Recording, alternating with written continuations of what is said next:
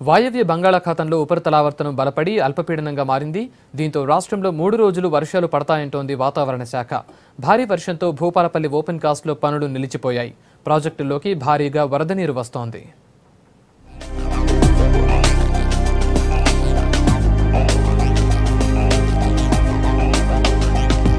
రాష్ట్ర ప్రజలకు మరో గుడ్ న్యూస్ చెప్పింది వాతావరణ శాఖ. ఈ నెల 19న బంగాళాఖాతంలో మరో అల్పపీడనం ఏర్పడనుందని వాతావరణ శాఖ ప్రకటించింది. ఇప్పటికే వాయువ్య బంగాళాఖాతంలో అల్పపీడనం కొనసాగుతోంది. దీని ప్రభావంతో 3 రోజుల పాటు రాష్ట్రంలో భారీ వర్షాలు కురుస్తాయని చెప్పింది.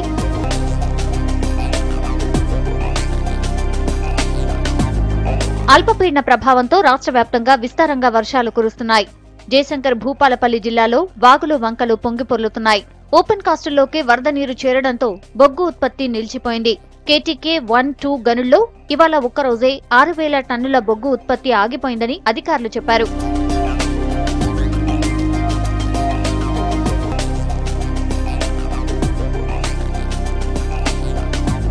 ఉత్తర తెలంగాణలోని కరీంనగర్, వరంగల్లో భారీ వర్షం పడింది. ఉదయం నుంచి మేఘావృతమై ఉన్న సాయంత్రానికి భారీ వర్షం కురిసింది. దీంతో ఆఫీసుల నుంచి ఇళ్లకు వెళ్లే ప్రజలు ఇబ్బందులు పడ్డారు.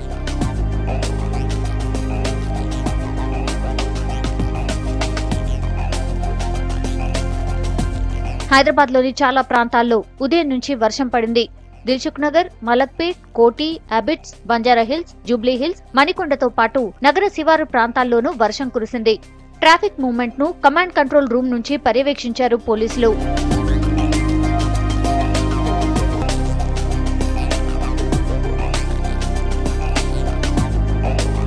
రాష్ట్ర వ్యాప్తంగా కురుస్తున్న వానలతో ప్రాజెక్టులోకి భారీగా నీరు వచ్చి చేరుతోంది.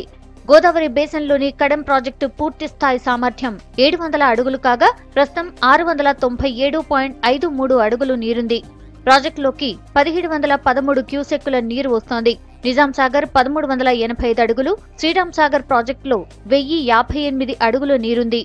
శ్రీరామ్ సాగర్ లోకి 4300 క్యూసెక్కుల వరద వస్తోంది. శ్రీపాద ఎల్లంపల్లి ప్రాజెక్టులో ప్రస్తుతం 470.28 అడుగులు, లోయర్ మానేరు డ్యాంలో 881 అడుగుల నీరుంది.